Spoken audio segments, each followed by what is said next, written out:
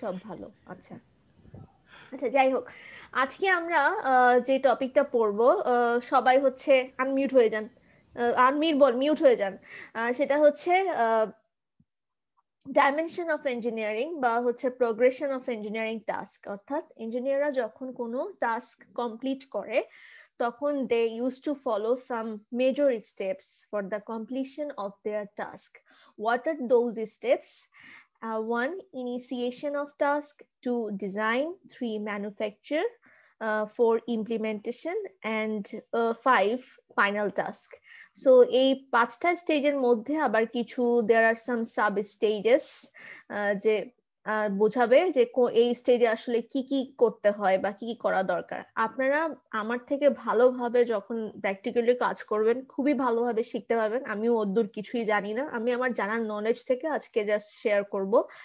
যে একেবারে প্রথমে যেটা আছে, যখন ইঞ্জিনিয়াররা কোনো টাস্ক ইনিশিয়েট করে তখন এখানে তিনটা ওয়ার্ড দেওয়া আছে। একটা হচ্ছে আইডিয়া, একটা specific request or market demand. অর্থাৎ প্রথমে আমাদের মাথায় একটা আইডিয়া আসতে হবে যে আমি কিছু একটা বানাতে চাই এবং সেটা কি হবে। Idea, for example, for the first time I am going to invent television. আমার মাথায় আসলে টেলিভিশন বানাবো, অনেক মানুষের এন্টারটেনমেন্টের কোনো ব্যবস্থা নাই, সবাই বসে থাকে, তো এমন কিছু একটা বানাবো যেটা হচ্ছে এরকম টেলিভিশনের মানুষের এন্টারটেনমেন্টের সোর্স হবে এবং দেখা যাবে। আমার কি প্রথমে হচ্ছে আমার আইডিয়া জেনারেট করতে হবে, অর্থাৎ আমার ব্রেইনেই একেবারে মেন্টাল কনসেপ্টে প্রথমে একটা কনসেপ্ট আসে এবং সেটা অনুযায়ী আমি আমার কাজটা ইনিশিয়েট করি বা শুরু করি, স্টার্ট করি। অথবা এমন হতে পারে স্পেসিফিক রিকোয়েস্ট। কে আমাকে স্পেসিফিক রিকোয়েস্ট করবে? ফর এক্সাম্পল, কন্ট্রাক্টররা বা কনজিউমাররা আমাকে হয়তোবা কোনো একটা কিছুর কন্ট্রাক্ট দিবে, তুমি আমাকে এমন একটা ডিভাইস বানিয়ে দাও এতটা, বা তুমি আমাকে এই এই ফিচার, আমি এমন কিছু একটা চাচ্ছি যেটা এমন হবে। এখন তারা তো এমন হতে পারে, তারা তো ইঞ্জিনিয়ার না, তারা আমাদের কাছে রিকোয়ারমেন্ট গুলা দিবে যে আমি এমন কিছু জিনিস হলে এমন কিছু আমাকে একটা বানিয়ে দাও যেটা টেলিভিশন এবং ছবিও দেখা যাবে, নাচ গান দেখা যাবে, এরকম কিছু একটা আমাকে বানিয়ে দাও। সো আমি কি করব, আমার টাস্কটাকে তাহলে ইনিশিয়েট করতে পারি on the basis of idea I have generated, অথবা অন দ্য বেসিস অফ হচ্ছে রিকোয়েস্ট, স্পেসিফিক রিকোয়েস্ট। অর্থাৎ আমাকে একটা স্পেসিফিক রিকোয়েস্ট দিবে যে এমন এমন কিছু জিনিস চাই, এমন একটা ডিভাইস চাই, সেই রিকোয়েস্টের বেসিস করে আমি কিছু একটা টাস্ক ইনিশিয়েট করব।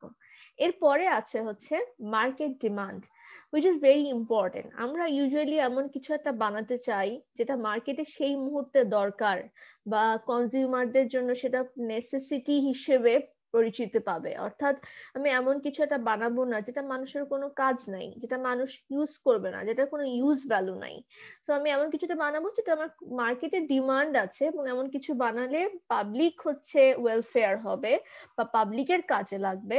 আমি এমন কিছুই তৈরি করতে চাই। আর এমনিও যদি আমরা প্রফিট লসের শেয়ারের কথা চিন্তা করতে চাই, তাহলেও আমাদের এমন কিছুই বানানো উচিত যেটা মার্কেটে সেই মুহূর্তে প্রচন্ড মাত্রার ডিমান্ড আছে, তখন আমাদের প্রফিট হওয়ার চান্সও বেশি থাকে, কারণ তত বেশি কনজিউমাররা আমার প্রোডাক্টটা পছন্দ করে কিনবে, তত বেশি আমার প্রফিট হবে।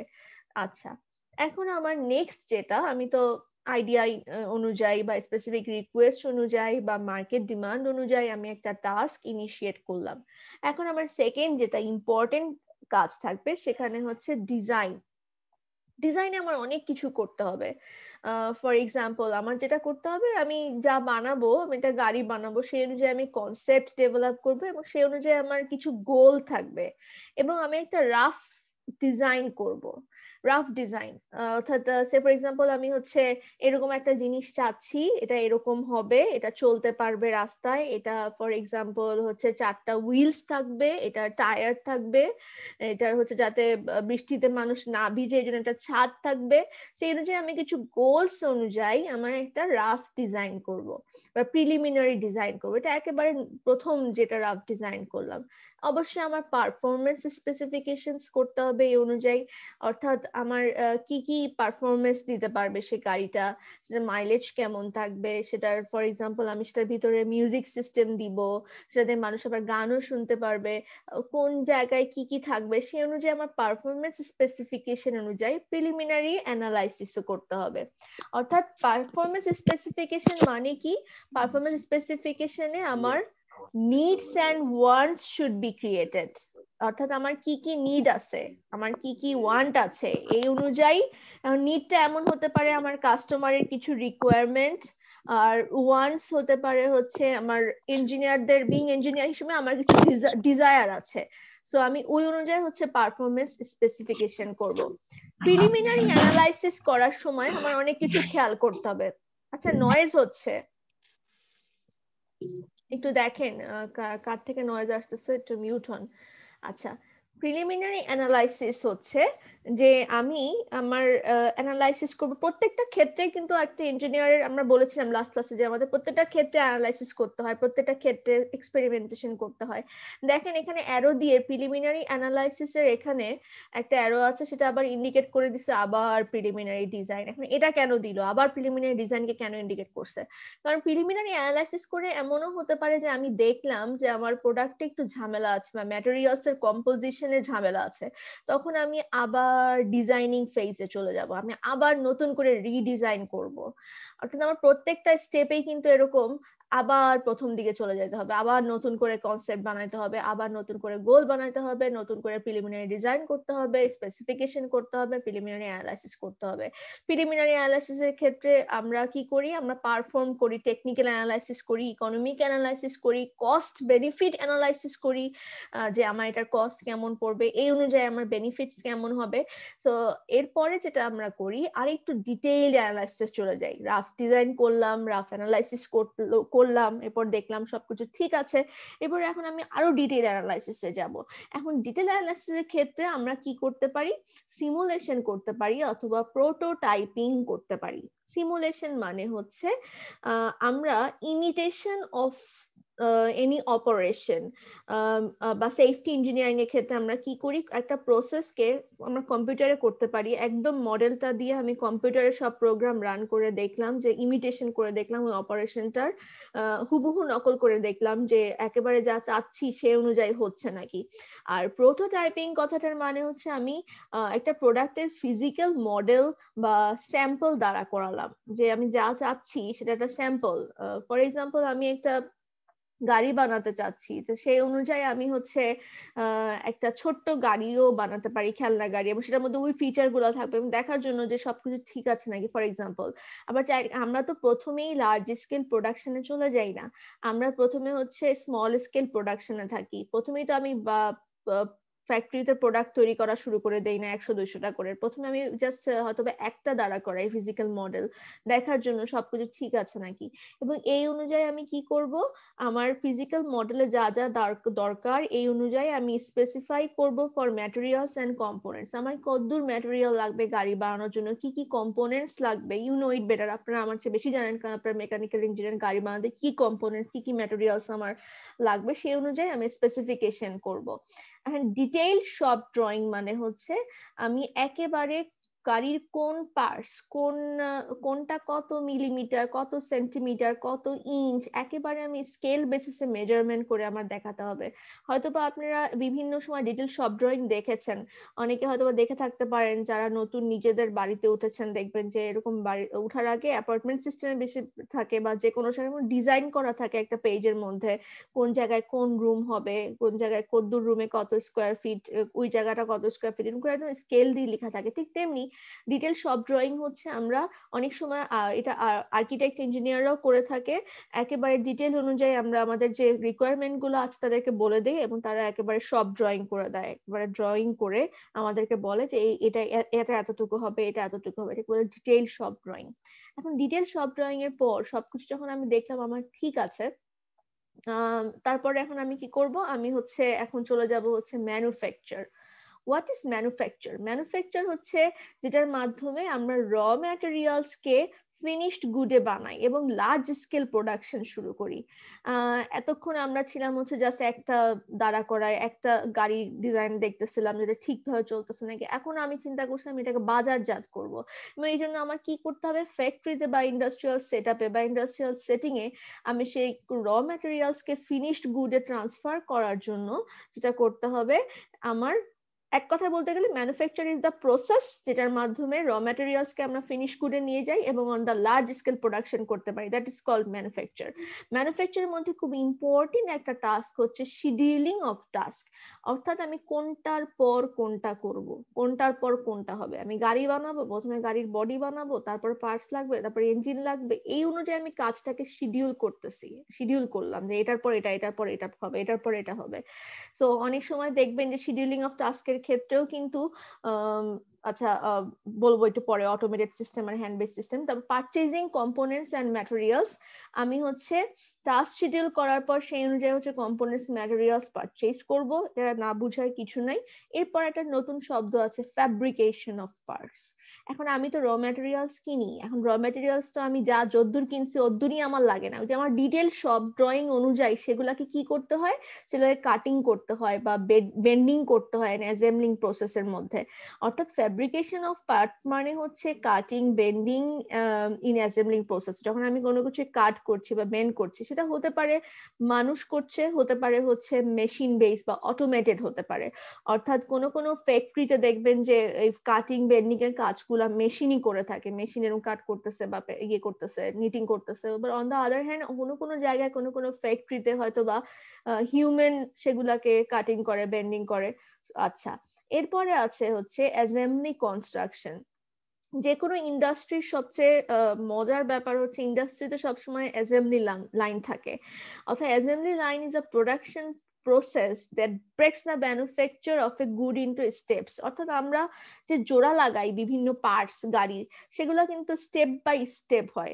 অ্যাসেম্বলি লাইন দেখবেন আপনার কতগুলা গাড়ি এরকম করে সাজায় রাখছে এবং সেগুলোর এক এক জায়গায় গাড়িগুলো এরকম এক এক পার্টস হচ্ছে জোড়া লাগতেছে, এক এক জায়গায় এক এক পার্টস জোড়া লাগতেছে। সেখানেও কিন্তু অটোমেটেড হতে পারে, আবার হ্যান্ড বেসড সিস্টেমে অ্যাসেম্বলি লাইন হতে পারে। তো হ্যান্ড বেসড অ্যাসেম্বলি লাইন আগে বেশি ছিল, আর যেহেতু আগে টেকনোলজিক্যালি এত বেশি মানুষ ডেভেলপ ছিল না, এখন অনেক ক্ষেত্রে অটোমেটেড সিস্টেম চলে আসছে, অটোমেটেড হচ্ছে, হ্যান্ড বেস হচ্ছে, অটোমেটেড সিস্টেমে কাজ করতেছে।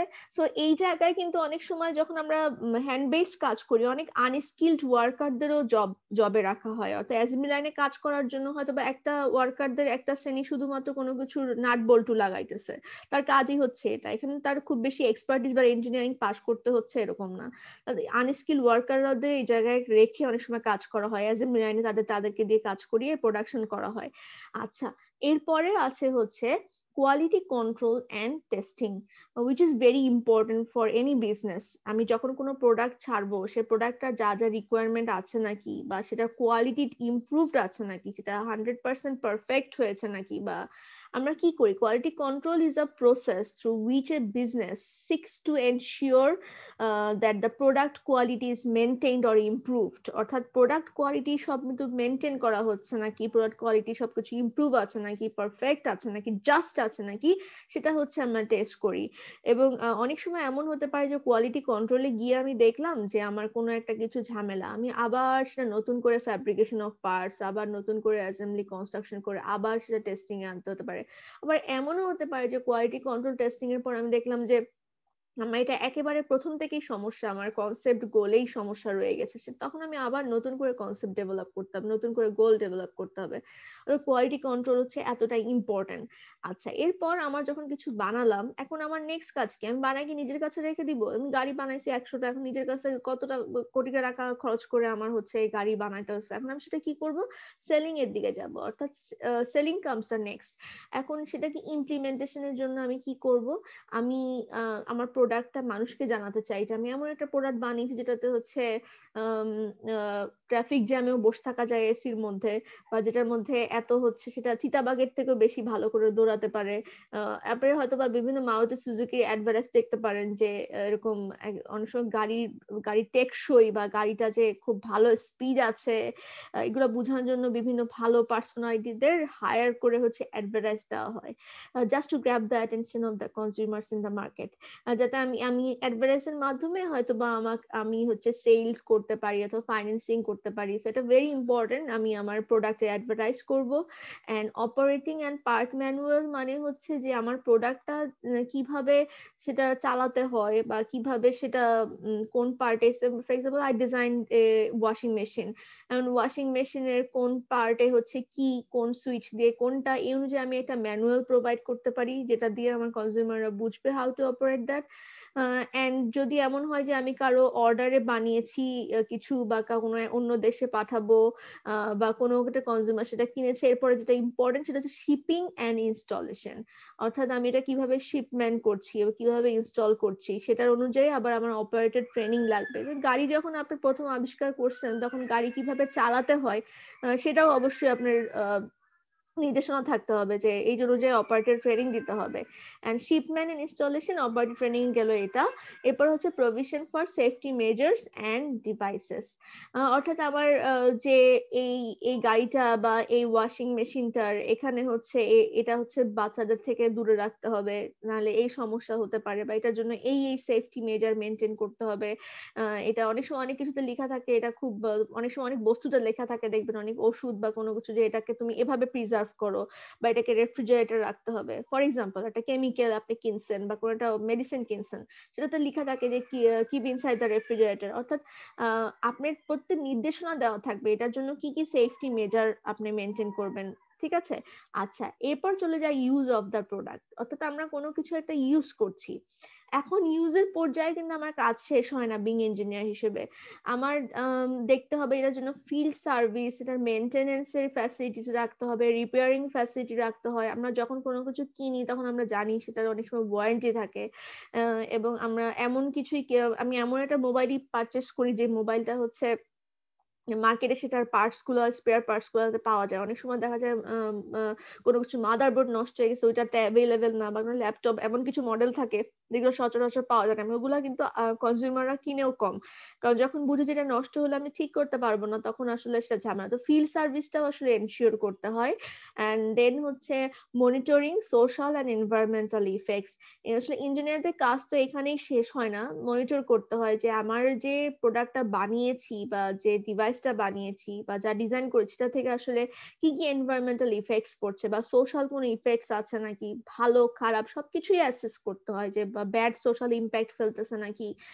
এমন যদি হয় যে মোবাইল ফোন দিয়ে আসলে আমাদের ইয়ুথ জেনারেশন পুরো ধ্বংস হয়ে গেল, সারাক্ষণ ফেসবুকে থাকে, স্পাইনাল কর্ডও বাঁকা হয়ে যেতেছে, পরের জেনারেশনে সব বাঁকা হয়ে চলতেছে, তখন একসময় কি মোবাইল ফোন বাজারজাত করা বন্ধ করতে হবে। সো আমার সবকিছু দেখতে হবে যে কোনো কিছু এনভায়রনমেন্টাল এবং সোশ্যাল ইফেক্টসটা হচ্ছে কি পড়তেছে সেটাও দেখতে হবে।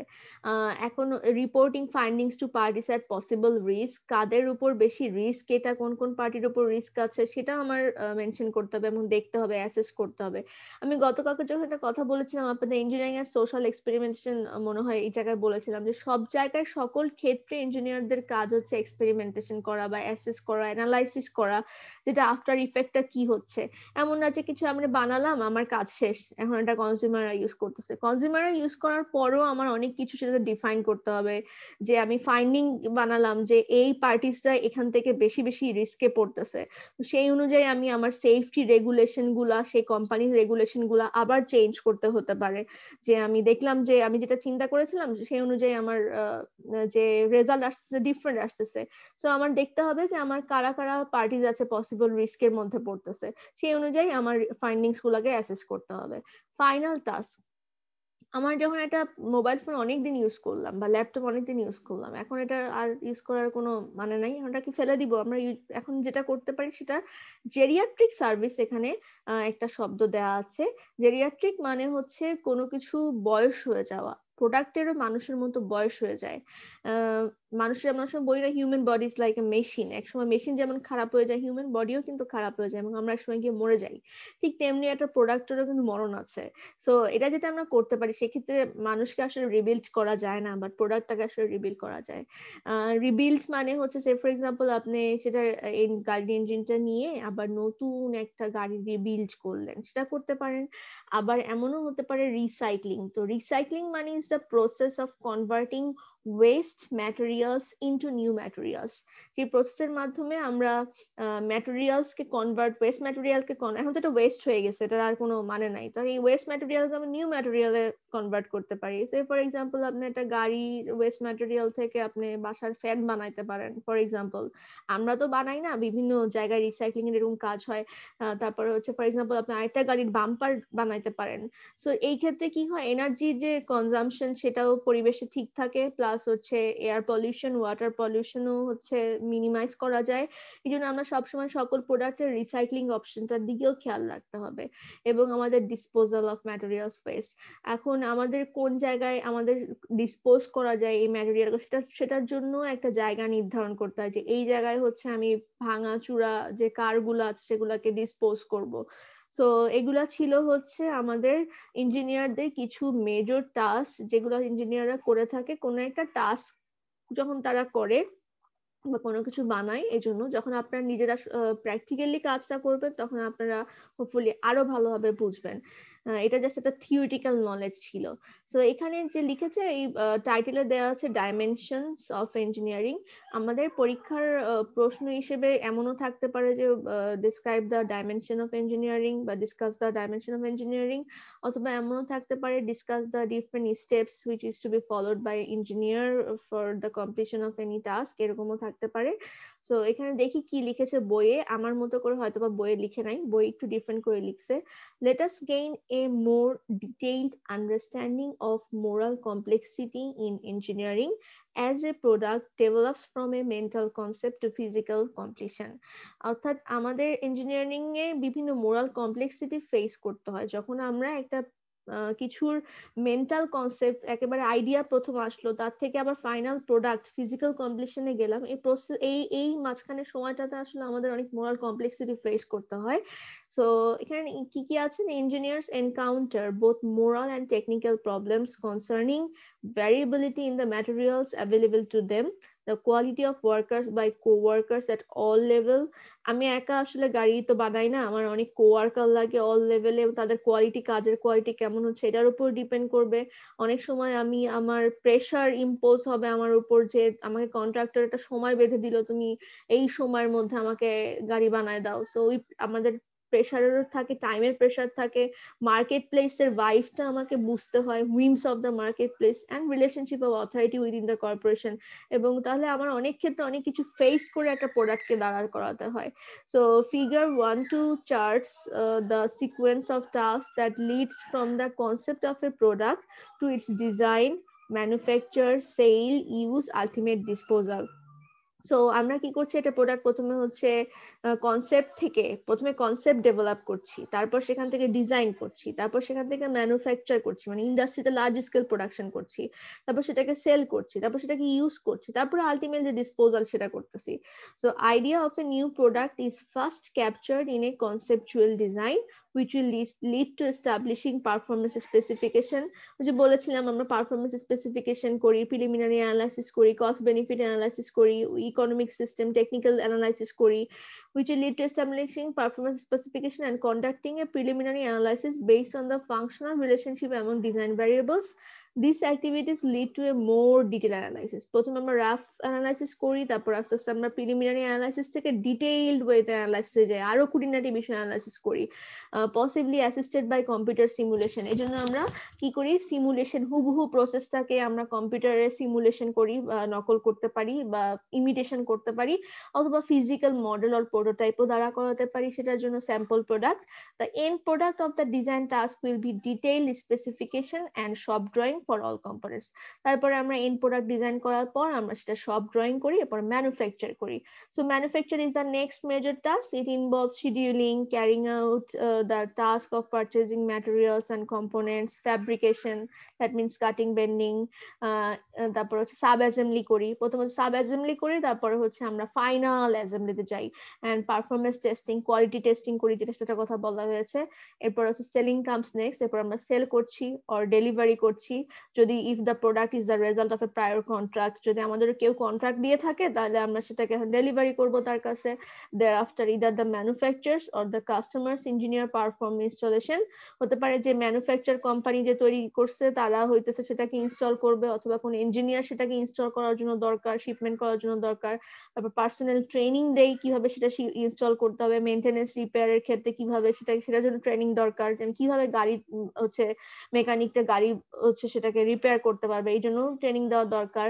Ultimately recycling or disposal. So এটা ছিল হচ্ছে ইঞ্জিনিয়ারদের ডাইমেনশন অফ ইঞ্জিনিয়ারিং, বা এখানে লেখা আছে হচ্ছে প্রোগ্রেশন অফ ইঞ্জিনিয়ারিং টাস্ক। ঠিক আছে, আচ্ছা কিছু কি বুঝা বাদ আছে কারো, বা কারো কোনো প্রশ্ন?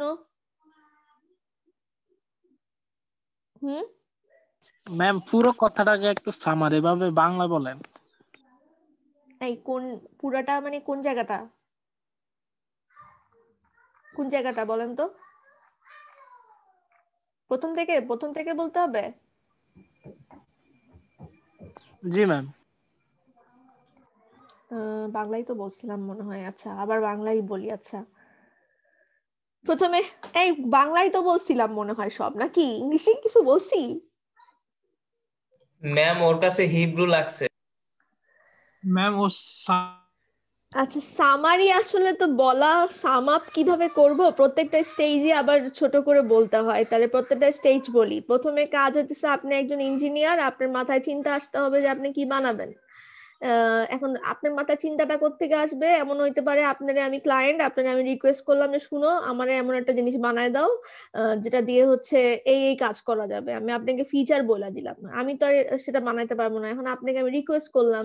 অথবা আপনার মনে হইলো যে মার্কেটে এখন আমার এমন একটা জিনিস দরকার যেটার মাধ্যমে ধরেন আমি ফর এক্সাম্পল আপনি ইঞ্জিনিয়ার, আপনি এমন কিছু একটা বানাতে চান যেটা হচ্ছে এখন মানুষ অনেক বেশি অক্সিজেন স্যাচুরেশন লেভেল কমে যাচ্ছে কোভিড-19 পেশেন্টদের, এখন আপনি দেখতেছেন এমন একটা অক্সিজেনের এমন একটা মেশিন বানাবেন যেটা হচ্ছে খুবই ইজিলি যারা হচ্ছে পেশেন্ট তাদের কাছে পৌঁছায় দেওয়া যায় এবং তারা ইজিলি ইউজ করতে পারে, এবং হসপিটালে যেটা সিটের অভাব বাসায় খুব ইজিলি ইউজ করা যায়, ওরকম ঝামেলা নাই, বাসায় আইনি আপনি অক্সিজেনের ইউজ করতে, যদিও বাসায় ইউজ করা যায়। ফর এক্সাম্পল আপনি এমন কিছু একটা মার্কেটে এখন ডিমান্ড আছে, তবে আমরা সবসময় এমন জিনিস বানানোর চেষ্টা করি যেটা ওই মুহূর্তে মার্কেটে হচ্ছে মানুষের দরকার। আচ্ছা এরপর আমি কি করব, টাস্ক ইনিশিয়েট করার পর এখন চিন্তা করে তো করলাম, এখন আমার ডিজাইন করতে হবে। ডিজাইন করার জন্য আমি প্রথমে রাফ ডিজাইন বানাই, আমার কিছু অবজেক্টিভ থাকে, এই এই এই মেশিন বানাবো, এই সেটার ফিচার থাকবে, সেই অনুযায়ী আমি হচ্ছে রাফ ডিজাইন করব এবং পারফরমেন্স গুলাকে স্পেসিফাই করব, যে ফর এক্সাম্পল আমার হচ্ছে এটার এতটুকু হবে, এটার এই ক্ষমতা হবে, এটার এত হর্স পাওয়ার হবে, এই অনুযায়ী হইতেছে আমি পারফরমেন্স স্পেসিফিকেশন করব এবং এটার প্রিলিমিনারি অ্যানালাইসিস করব, একটা রাফ অ্যানালাইসিস করব। প্রথমে প্রিলিমিনারি অ্যানালাইসিস যখন আমার ডান হয়ে যাবে, সবকিছু ঠিক আছে এখন মনে হইতেছে এখন আমি আরেকটু সামনে যাব, সামনে যাওয়ার জন্য কি করব, আমি একটা সিমুলেশন করতে পারি, অর্থাৎ প্রসেসটাকে ইমিটেশন করতে পারি, অথবা আমি একটা ফিজিক্যাল মডেল স্যাম্পল দ্বারা করাইতে পারি, যা বানাবো সেটা একটা স্যাম্পল বানাইলাম। স্যাম্পল বানানোর জন্য আমার কি করতে হবে, ম্যাটেরিয়াল কম্পোনেন্ট যেগুলো লাগবে সেগুলো স্পেসিফিকেশন দিতে হবে, যে এই স্যাম্পল বানাইতে হইলে বা আমার এই প্রোডাক্টটা আমি যখন বানানোর পরে আমি দেখলাম যে প্রোডাক্টটা বানাইতে এতটুকু এগুলো লাগবে, আমি এমন 100টা প্রোডাক্ট বানাবো, জন্য আমার স্পেসিফিকেশন করতে হবে ম্যাটেরিয়াল কম্পোনেন্টস এর। তো আমি হচ্ছে ডিটেল সব ড্রয়িং করব, সবকিছু মেজারমেন্ট করব, মেজারমেন্ট অনুযায়ী আমি ড্র করে দিব একদম।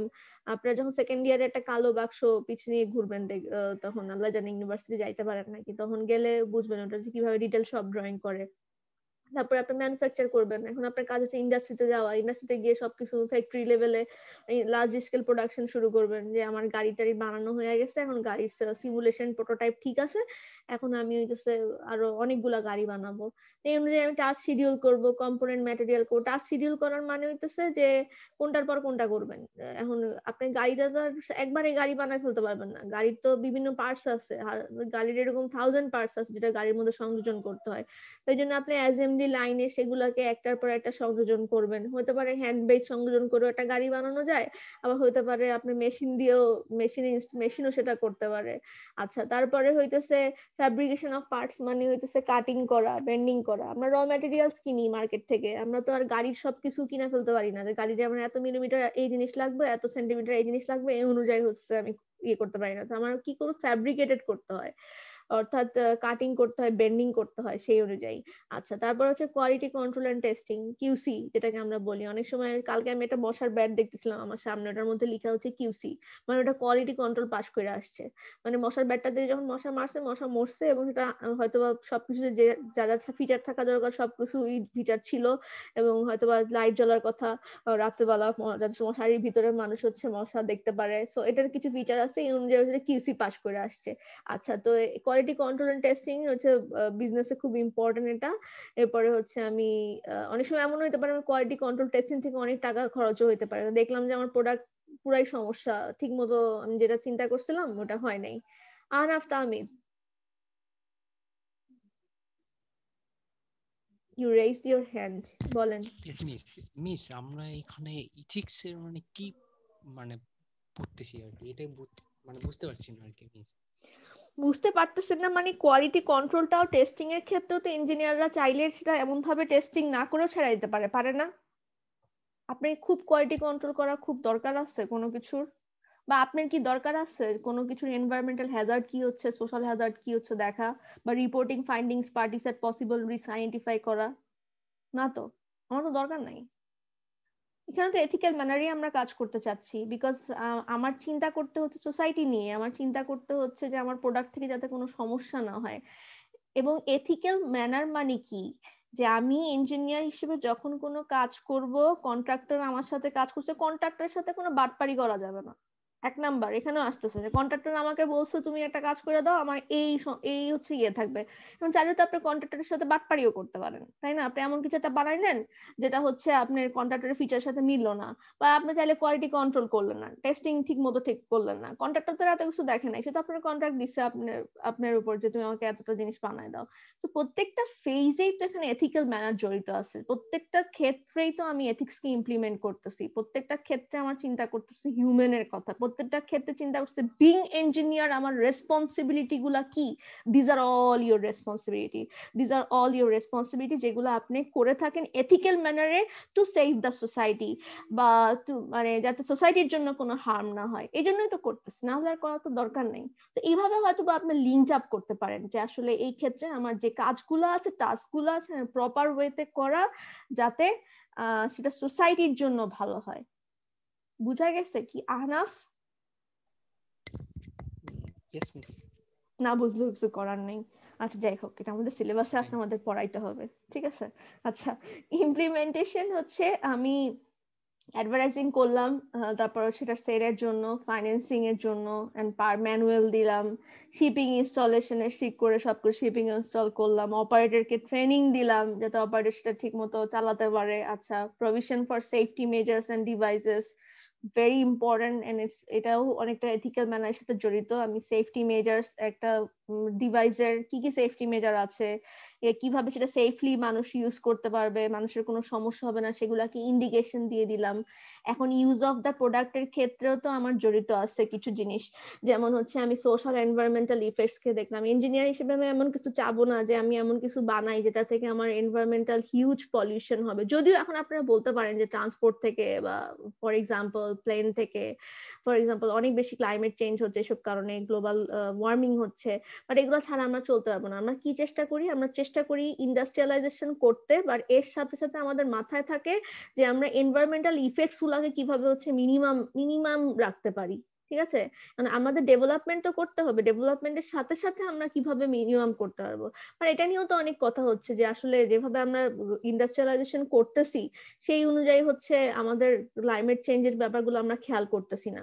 প্রফিটের কথাই আমরা চিন্তা করতেছি, প্রোডাক্টের প্রফিটের কথা, বাট ওটা চিন্তা করতেছি না এটা কারণে এনভায়রনমেন্টাল হ্যাজার্ড ইন ফিউচার কি হতে পারে, বাট আমরা এটাও চিন্তা করতেছি না সাস্টেনেবল ডেভেলপমেন্ট হচ্ছে নাকি হচ্ছে না। বাট এটা আমাদের চিন্তা করা উচিত। এখানে আমরা এথিক্যাল ম্যানার থেকে কিছুটা দূরে চলে যাচ্ছি, মোরাল কমপ্লেক্সিটি ফেস করতেছি। অনেক সময় বিং এমপ্লয় হিসেবে আমি অনেক কিছু চাই করতে না, বাট সেটা আমার পক্ষে করা সম্ভব হয় না, কারণ আমি একটা প্রতিষ্ঠানের এমপ্লয়ি এবং সেখানে আমাকে বলা হয় এটা করতে, তো আমি মানুষকে করতে বাধ্য হই। যাই হোক, তো আমাদের মনিটর করা সোশ্যাল এনভায়রনমেন্টাল ইফেক্টস গুলা, তারপর হচ্ছে রিপোর্টিং ফাইন্ডিংস টু পার্টিস এট পসিবল রিস্ক, তারপর জেরিয়াট্রিক সার্ভিসের ক্ষেত্রে রিবিল্ড করা যায় কিভাবে, যদি আমরা রিবিল্ড করতে পারি তাহলে এনভায়রনমেন্টাল পলিউশনকে আরো কমাতে পারবো। এনার্জির কনজাম্পশনকে কমাতে পারবো, যেটা আমাদের জন্য ইন ফিউচার গিয়ে সাস্টেনেবল ডেভেলপমেন্টের জন্য অনেক বেশি এটা নেসেসারি। রিসাইক্লিং করা, কোনো কিছু রিসাইক্লিং করলে আমরা ওয়েস্ট ম্যাটেরিয়াল থেকেই কোনো কিছু নষ্ট হবে না এবং নতুন করে র ম্যাটেরিয়ালস এর পারচেজের পরিমাণও কমে যাবে, আমরা আগে পুরান জিনিস থেকে নতুন জিনিসও বানাতে পারবো। এটা আমাদের খেয়াল রাখতে পারছে। Disposal of materials and West, এটা ছিল ইঞ্জিনিয়ারিং টাস্কের এটা।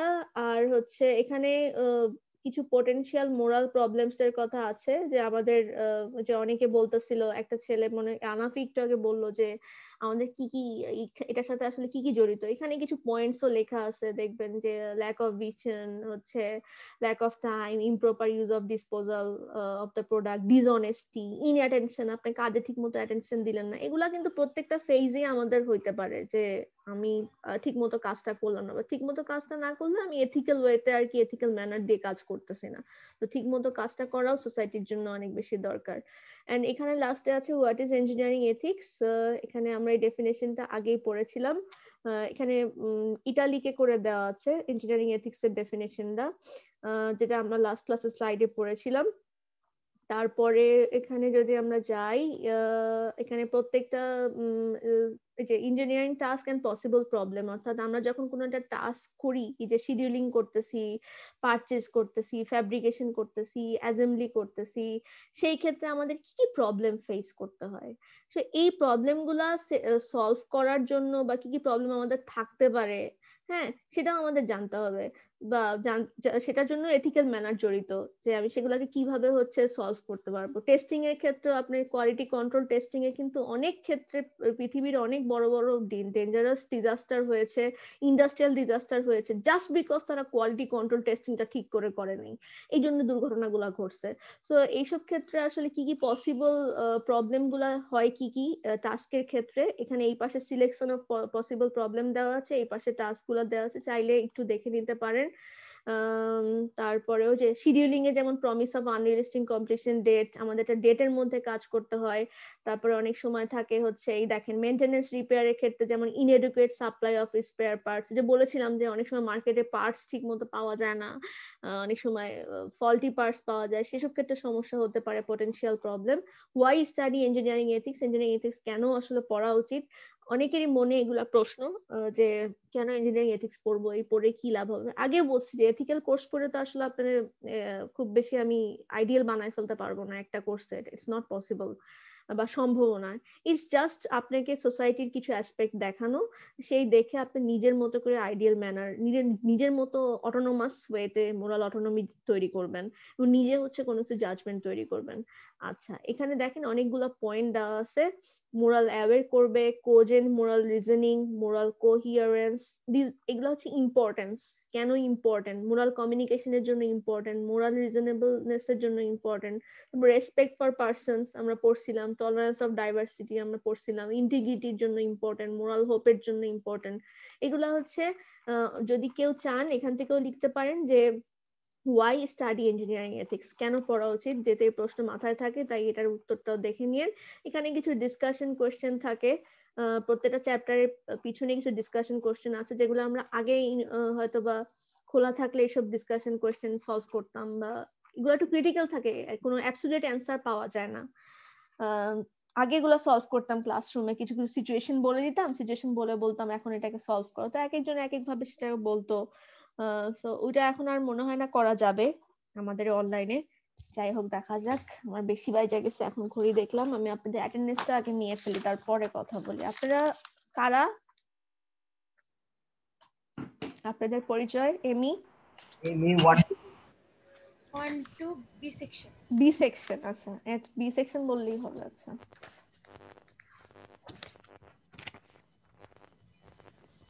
আমাদের আজকে থার্ড ক্লাস শেষ হলো, 23 তারিখ। কি কি পড়ছি ভাবছিলাম সবকিছু বলে যাব একটু, বাট আজকে মনে সময় হবে না। 89, present ma'am 91, Present, ma'am. 92, present ma'am 93, Present, ma'am. 94, Present, ma'am. 95, Yes, ma'am. 96, yes madam আচ্ছা 96 থেকে আমার সাথে কথা বললেন এতক্ষণ, ওই যে বললেন যে বাংলায় বলতে বুঝছিলেন, যে বলছেন ওর নামটা দেখি নাই। জি ম্যাম, সামারি বলতে বলছিলাম। ও আপনিই ছিলেন তাহলে, দেখছেন আপনার কণ্ঠ শুনে বুঝা বলছি। আচ্ছা আপনি বুঝতে পারছেন কিছুটা হইলেও? জি ম্যাম, বুঝতে পারছি। বইয়ের ওই যে আজকে এ সেকশন, হ্যাঁ এ সেকশনে মনে হয় বইটা পাইছে, ওরা ওরা লিঙ্কটা মনে শেয়ার করছে ওদের পেজে। যদি পারেন ওদেরকে বললেন, অথবা আমি তো দিবই বইটা, বাট আমি আজকে দিব না সেটা ঠিক নাই। যদি মনে হয় আজকেরটা আজকে দেখতে ইচ্ছা করছে, বা যা আজকে দেখলে আমি একটু জানতে পারতাম, তাহলে ওদের কারোর কাছ থেকে দেখে নিয়েন। এটা বইয়ের পেজ নাম্বার হচ্ছে 22 to 23 তে আছে। 97, Present, ma'am. 98, Yes, ma'am. 99, Present, ma'am. 100, 100, 101, 2, 3, 4, 5, Yes, ma'am. 6, 7, Present, ma'am. 8, Yes, ma'am. 9, 106 present. 106 present. আচ্ছা 9, Present, please. তারপরে হচ্ছে 11, 12, Yes, miss. 12 তাই না? Yes, miss. 13, Ma'am, 100 present ও hand raise করেছে। জি ম্যাম, হ্যাঁ 103 present. 103 ও ম্যাম হচ্ছে গিয়ে প্রেজেন্ট ম্যাম, হচ্ছে গিয়ে ওই যে ইনবক্সে বলছে, মানে ইনবক্স তো না ম্যাম, সরি চ্যাট বক্স। চ্যাটে বলছে। Ma'am, 106 is present. 100, 103, 100, 106 103, 106 already present দেওয়া হয়েছে। আচ্ছা 113, 114, 15, Present, ma'am. 16, Present, ma'am. 17, Yes, ma'am. 18, Ma'am. 19, Present, ma'am. 20, Yes, ma'am. 21, 22, 23, 24, ma'am 21 21 আর 23 ম্যাম এই যে চ্যাট বক্সে ইনবক্সে দিছে, হ্যাঁ দেখলাম 21, 23, ম্যাম এই যে 115 ও এসে এসে পড়েছে। 115, আচ্ছা ঠিক আছে। 25, Yes, ma'am. 26, 27, Yes, madam. Ma'am 26 26 আর 27 আবার 22. দেখলেন, এই যে ম্যাম 28, 29, Yes, ma'am. 28 নাই তাই না? ম্যাম 118 চলে এসেছে। কতজন যে আসবে? আমার আমার আমার 4টা চোখ থাকলে ভালো ছিল, 2টা থাকবে হচ্ছে ইয়েতে আর 2টা থাকবে খাতায়। আমরা আছি ম্যাম, এর জন্য হেল্প করতে ম্যাম। ধন্যবাদ ফর ইউর হেল্প। 31, 32, Yes, 32, নাই ম্যাডাম। নাই। 33, Yes, ma'am. 34, Yes, miss. 35, 36, Yes, ma'am. 37, Yes, ma'am. 38, Yes, ma'am. 9, Yes, miss. 40, Yes, miss. 41, 42, Ma'am, 32 present. Ma'am, 32. ও হ্যাঁ 32, আচ্ছা 42, Yes, ma'am. 43, Present, ma'am. 4, Yes, ma'am. 5, 6, Present, ma'am.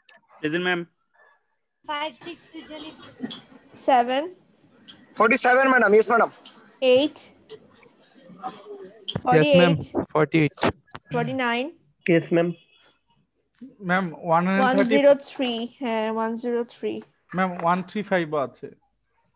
135 তো present. Miss 140. 140, 140. 140 present দেওয়া হয়েছে। 141 Thank absent you. আছে, 141 absent আছে। Miss আচ্ছা। 135 দিয়েছেন miss 135। হ্যাঁ থ্যাংক ইউ মিস। চ্যাট বক্সের গুলো সব দেওয়া হয়েছে। ঠিক আছে, আল্লাহ হাফেজ, ভালো থাকেন। আসসালামু আলাইকুম ম্যাম। ওয়ালাইকুম আসসালাম। Slide হ্যাঁ কবে পাবো ম্যাম? হ্যাঁ Slide কবে গতকালকেরটা? আজকে অনেক পারবো না, আজকে পারবো না, কালকে পারবো, কালকে দিব না। জি ম্যাম। ঠিক আছে। জি ম্যাম। হুম